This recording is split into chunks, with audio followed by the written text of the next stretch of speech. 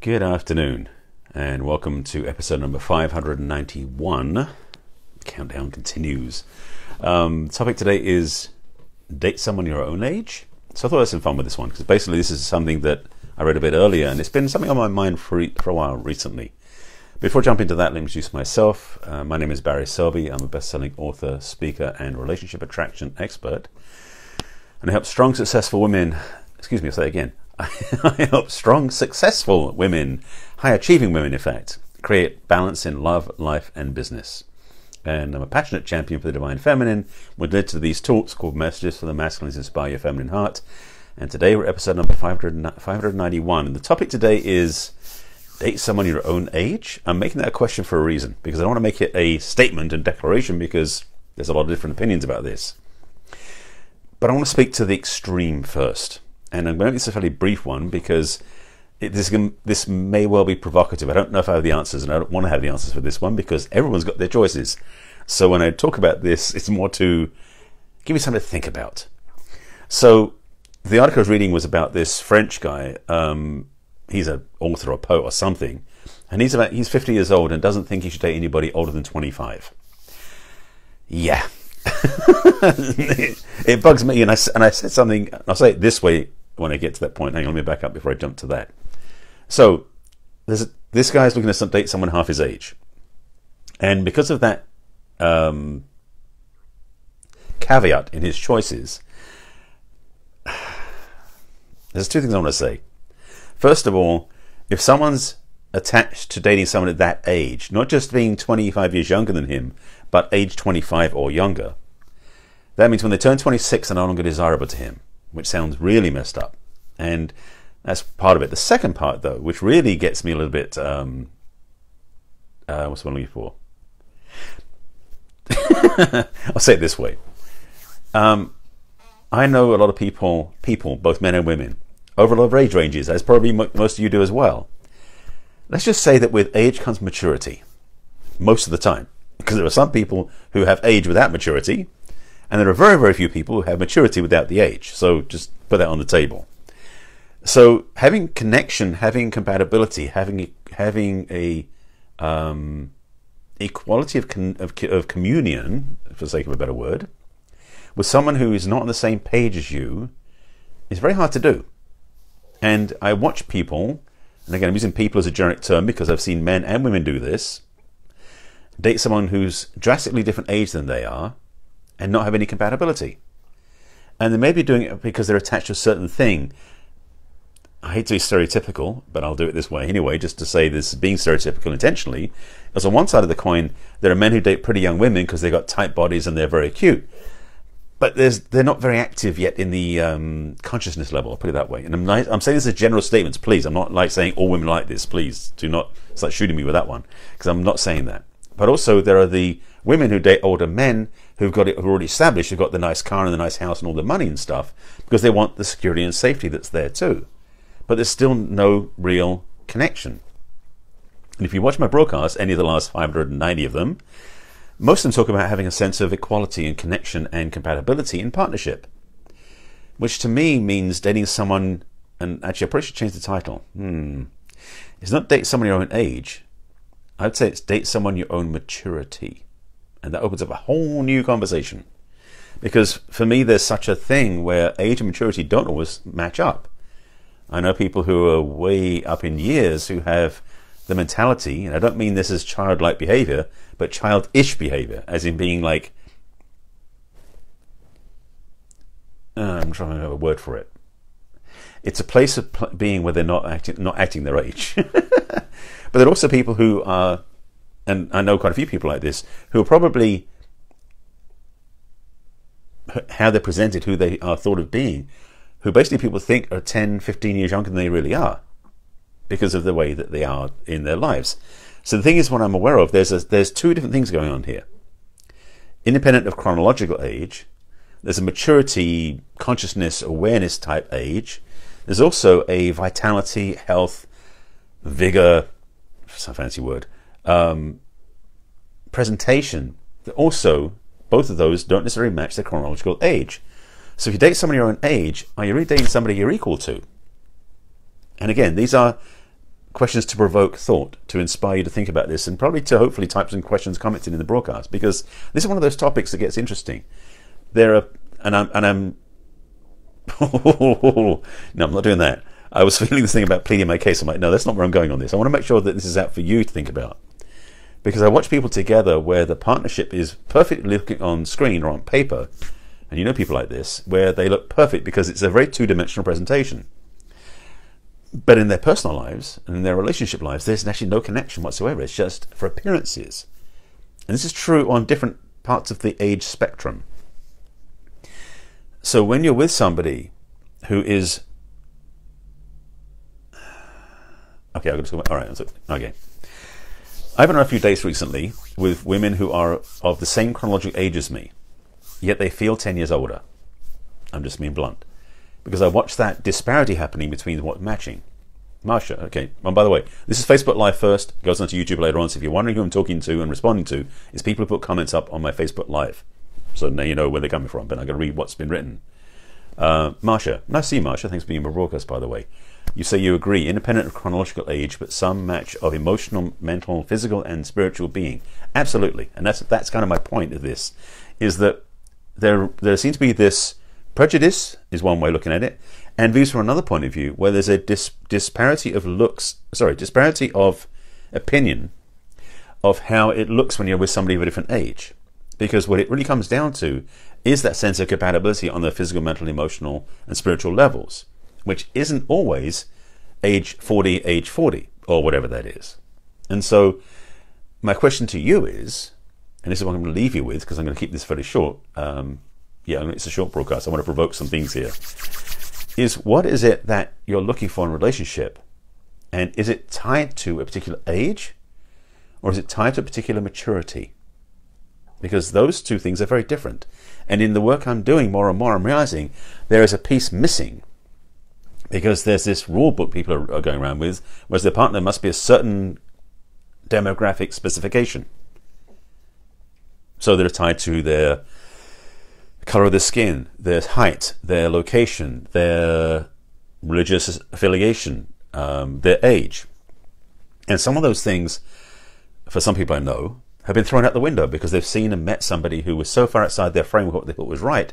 But there's a compatibility, and it's not just chemistry or soulmate stuff, which I don't want to get into in this conversation, but it's a compatibility that fits together really well.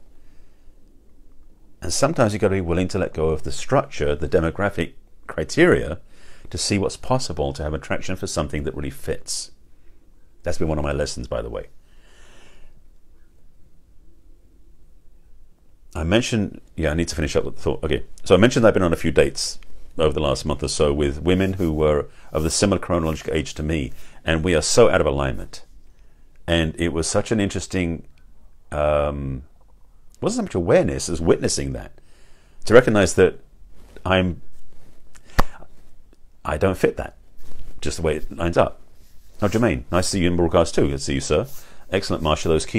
Those key components surely help to make up the whole being of us as individuals. Yes, agreed, absolutely. And that's the thing, is that we've been, well, let me put it this way. The dating apps and dating sites are so built on the chronographic, demographic information that mashes together. If you've been on dating apps, most of the compatibility stuff, you've got to put in what age range you're interested in, the height range, where they live, how much distance from where you are, that sort of stuff. Which is why it's so hard to find a good match on the dating apps. Oh, this is getting interesting. I thought it was going to be shorter than it was, but it's going to be a longer broadcast. The reality is that when we find compatibility about individual matching up with each other, it may be at the same age, then again it might not. And so when you go on these dating apps, are you really going to find the one you're looking for if you fill out the demographic criteria that limit the spectrum of what's possible to a height range within 3 or 4 inches, an age range within 5 years, a location within 10 miles, and religious affiliation that is close enough to yours? Maybe, maybe not. But my question to you is, do you know what you really want, and do you know who you really are to somebody who you're looking for? I'll give you some questions to play with, haven't I? This one's a deep one, because what I'm watching out there in relationships is there's a presumption of what's right and what's wrong, And the truth is there's much... Thank you, Jermaine. Nice to see you too. All is well. There's such a piece of this conversation we haven't had. And so I wanted to throw this out there, not just about age, but about the whole limited window we choose to look through for relationships and dating. Because there's such a... what's we're looking for? Well, it's marketing in a way, but it's this assumption that you've got to be a certain fit to find the right person to fit this way, and that's where it's going to be. Tough luck for anything else. And that to me is an extremely limited view. And at the same time, what I mentioned at the beginning about this 50-year-old French guy, that 25-year gap, that's pushing the envelope maybe on the other end to extreme. But I'm looking to throw this out there as a thing to think about, is to be aware of what you've been choosing as your partnership possibilities. And if you're looking at relationship visions, my Rocket 2019 program, I'm going to drop that hint in, of course. Rocket 2019 workbook is a great way to start looking at your year, and you can put in there about relationships, or it could be anything about. It could be business, could be. In fact, I recommend you look at all. I've got 12 areas in the life wheel that's in the program, or in the workbook rather, that explains which areas you want to focus on to work on. So it could be a relationship, but this thing is you can focus on that, and again, I'll put the link in the comments for that, by the way. The thing about focusing on that is, are you looking for... that's an interesting term. There's a thing called form versus essence. There's something I learned in a workshop back in 86, 87, where we were looking at how to present information that was either done in a very structural form, or was it presented from an essential essence and energetic presentation. You could feel it. And that's the same thing about relationships a lot of times. People look at the form and the presentation and make it, I'll show it, perfect fit, that's going to be okay. But the internal part is there an energetic match? Is there a feeling of essence that connects between the hearts and creates connection? So, was that Marsha? So Abraham Hicks says, I like you pretty well. Let's see what we might have to share and learn together. Tons more fun and viability. Yeah, that's a good one. That's the thing is it does start in a way with having a certain level of attraction, which can be a like, not necessarily got to have it, you know. But that's another level of conversation, which I'm not going to do this time. So I think that's made my point clear enough, is to think about this for yourself. This is not an answer provided video this time. This is a provocative question, inspiring, encouraging you to think about this. Because frankly, this is a question we haven't talked about much before. In fact, this is something maybe you haven't considered before, because for so many people, dating is done through this mechanical box of a dating app that limits your choices. And what I'm realizing as I'm talking about this, and what's been provoked and responded to, thank you for your input, by the way, for Marsha and for Jermaine, there's more to this than meets the eye. And your choices may in fact be more variable than you've been given possibility to. So, your homework tonight, yes, I'm going to give you homework on a Sunday night. Oh my God, how could I do that to you? Is one, to look at your own choices and what you've been choosing up to now, and is that going to work for you in the future, or do you want to expand your possibilities and your horizons? Do you want to be more open to what's possible?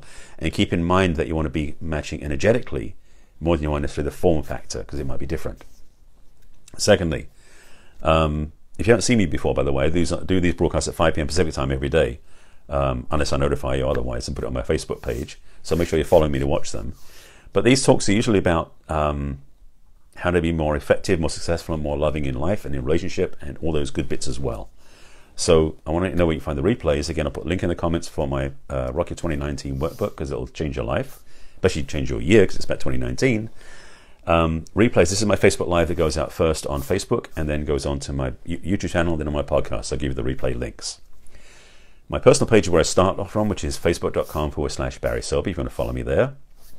The replays go on to my business page, which I invite you to like, which is facebook.com/BarrySelby.author. I'll get to the YouTube thing, because Marsh just put a comment in. What did you say here? Men tend to pass over before women, so opposite to typical match, women need to be with younger men. Oh, so you're saying that basically men die faster than women do, so women should date younger? That's an interesting perspective. I know it's just saying, but still, yeah, interesting. You know, I'm not going to say yay or nay on that one, because I'm a guy.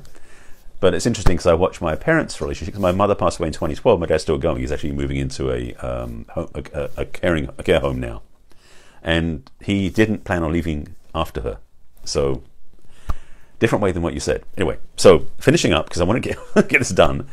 The replay's on YouTube. You can go to my YouTube channel, which is Barry Selby, and please subscribe to my YouTube channel. I think it's youtube.com/user/Barry Selby, I think. And you can subscribe to that, and then in there is a playlist called Messages from the Masculine. All of these are there, so you can search through them, choose titles, replay them, have fun with them. And also my podcast, which is on iTunes, called Messages from the Masculine. You can subscribe to that. You can download the audio versions of this and watch them or listen to them when you're driving around doing other things. If you have any questions, comments, please reach out to me. Send me a message if you want some help over social media, or if you want to go to my website, check it out, which is barryselby.com. Again, and in fact, the second link is the Rocket 2019 program, if you want to look at it there, and I'll put the link in the comments a little bit later on tonight. So thank you for watching. Thank you for being with me. I hope this has given you some food for thought. That's usually my intention. And I will see you again tomorrow at 5 p.m. Pacific time. And consider what I said. It might just open up your eyes to possibilities this week. Take care of yourself. I'll see you again tomorrow. Bye.